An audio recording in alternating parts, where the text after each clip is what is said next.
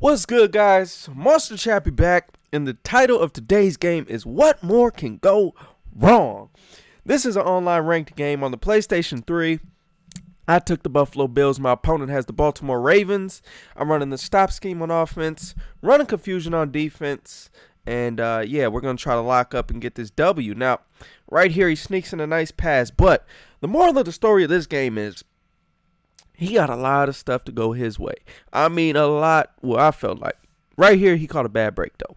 He drops that, and fortunately, we're able to get the stop off of him dropping it on fourth down. And we'll take that all day, so, you know, I ain't complaining. But over the course of the game, he definitely got, like, a ridiculous amount of plays and things to go his way, from broken tackles to onside kicks to freaking terrible passes from my guys, dropped passes that turned into interceptions. Just ridiculous. But, you know, you got to try to play through it and try to make it happen. But, you know, there's only so much you can overcome. At some point, it's just Madden has decided you're going to lose this game. But let's see how we turn it out. Let's see if we can pull out the W despite everything. I mean, everything. I mean, we did get a few breaks, but for the most part, everything going this man's way. Right here, he hits us over the top, beats that guy. I don't know. The Bills don't have the greatest corners, but their defense did play really well today, at least for me. Now, one thing I did want to update you guys on is that the Houston offensive ebook is done. It's actually called Blast Off Houston Offensive Ebook, but, you know, Blast Off is done, so you guys can get that. It's going to be $12.99. Now, one thing is, if you get it on MaddenMastermind.com, you can get it for $19.99. But here's the thing. It's a great deal.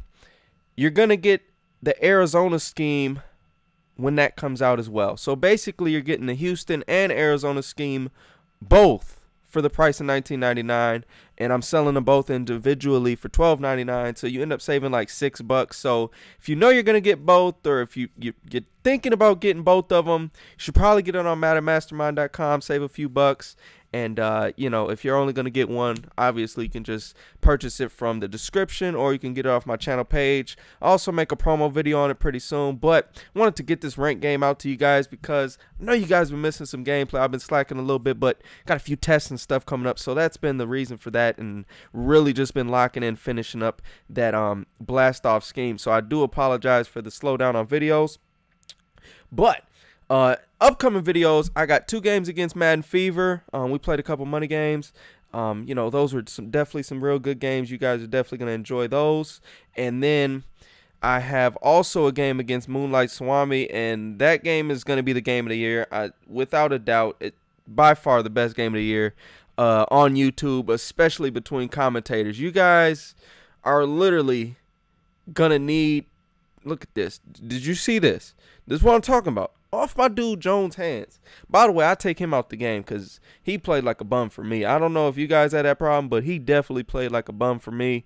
I don't know. I haven't played with the Bills too much this year. This might be my second game with them. And this Jones guy, I mean, everybody else played well, you know, but this guy right here. Stonehand Jones didn't want to catch the ball. So, you know, it is what it is. One thing I didn't know about the Bills is that Fitzpatrick had a noodle arm.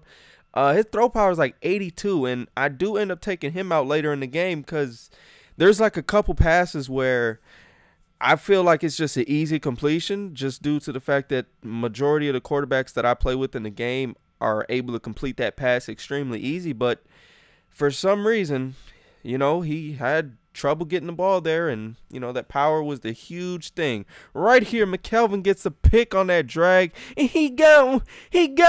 So, you know, we'll take that all day, man. Starting to turn it up on defensive side of the ball. We're starting to turn up the pressure, turn up the heat, and really trying to get at that quarterback and make him make bad decisions. Right here, nice little pass lead, and he gone. My man defender just was gone himself.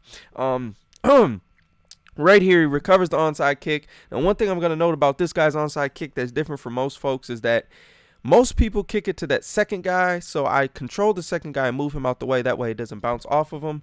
But this guy was going to the third guy, and he had a nice, pretty onside kick, so it was pretty nice. Right there, he gets, I don't know, two good plays, I guess, but those broken tackles, jeez. He recovers another onside kick there, and fortunately enough, the defense steps up and we're able to get an interception. The bird is the word. Let's go. Picking it off. Stop testing us deep, sir. Do not test us deep. We can lock down the deep part of the field pretty well as the short stuff, man. The defense, I'm really starting to get a lot more comfortable on the defensive side of the ball versus pretty much any type of offense. So, that's always good. Just got to make sure the offense stays consistent and we keep moving the rock and put some points on the board because we're only up 13. That's only 2 touchdowns. And CJ Spiller fumbles. He fumbled earlier. They didn't recover it, and now he's taking our cookies. I don't like losing cookies. I got a sweet tooth. This is a problem. So it's time to step it back up, defense. It's time to step it back up. We need to make something happen. And right here is 4th and 11. We get to stop, and now it's time to get back on the offensive side of the ball. Even though CJ Spiller fumbled a couple times, we're going to get it back to him. But Stevie Johnson fumbles in the you got to be kidding me, man. Come on, man. How many fumbles is this? Got to be like 3 or 4 fumbles. It's just ridiculous.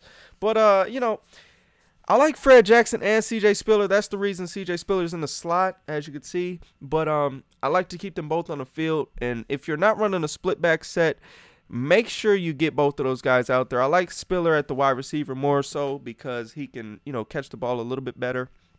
Or he's just a little faster. So, he's beneficial for that. Right there, taking off with the QB, we get that. And right here, we get a fluke interception. I don't know what happened, but it was like, well, whatever. We'll scoop that up. So that's going to wrap this game up, man. The dude just starts hopping off sides, basically conceding. We were able to overcome all the madness that was going on and secure the win.